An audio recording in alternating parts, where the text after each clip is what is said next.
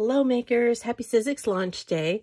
I'm not going to go into detail for these. I know that Tim will do that during his live, but I just thought I would show you something that I have made with one of these sets of amazing Vault dies for the Vault 2 series.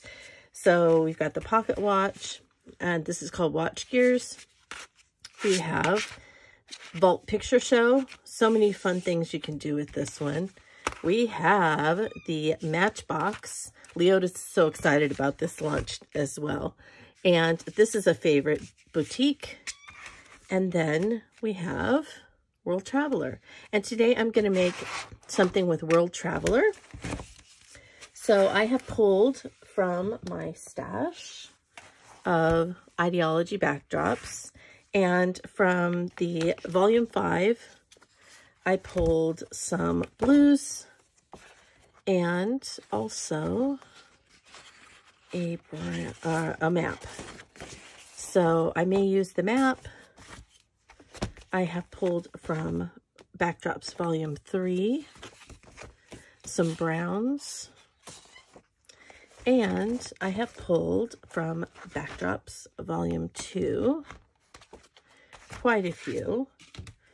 I've pulled this map that's kind of a telegram.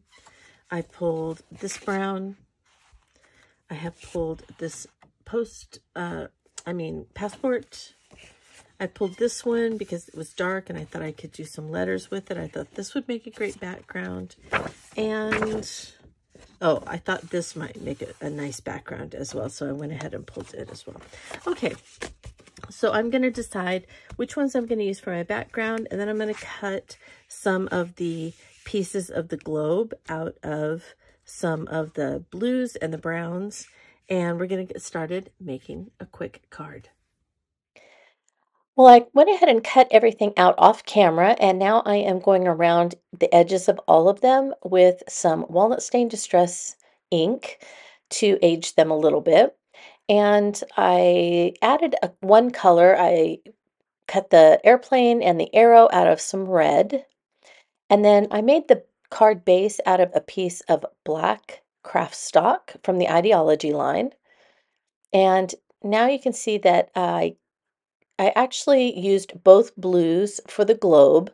So I cut the circle out of the light blue, and then I cut the globe out of the dark blue, and then the land portions out of brown. And then I started to try and figure out where I wanted that airplane to go. So I decided to send my people on a trip from North America to Africa.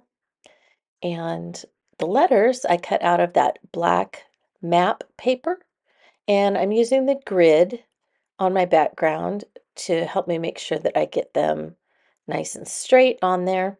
And the glue that I'm using is Distress Collage Medium, but I had some little bottles with fine tips that I got for a class a while back, and I cleaned one of them out and filled it up with Collage Medium, and so that's what I'm using for my details. Now I decided that I needed a little bit more detail on here, so I cut a film strip from the picture show. I'm auditioning where I want that second piece right now.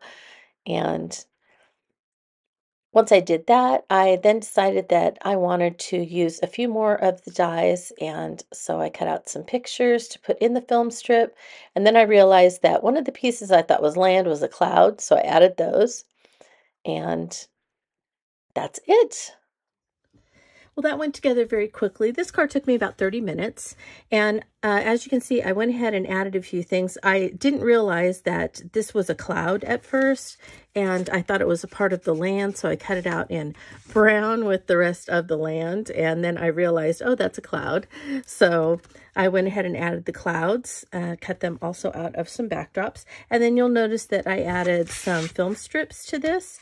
So I put them heading to Kenya, and maybe they're going on a safari or something like that. So I added a film strip, cut it up, and put it in a couple of places on here. And then with the picture show die, you also get these little dies that can cut out something to go inside each of the film strips and also this picture wheel. And so I went ahead and did that with some pictures from Disney Animal Kingdom. So I just used, on my phone, I have a picture collage program. And so I just resized these pictures several times, printed them out, and used those little dies to cut them out. And so you can see here, I just cut out some animals from Disney's Animal Kingdom and went ahead and put them in there, just as a little fun additional color. So I'm very happy with this card. I think it went together really quickly using 2 of the new Vault 2 dies. And as you know, there are 3 more. So if you would like to get some of the new Vault dies from Tim Holtz and Sizzix, I have them linked below in this video, and they are also on my blog at playswellwithpaper.blogspot.com.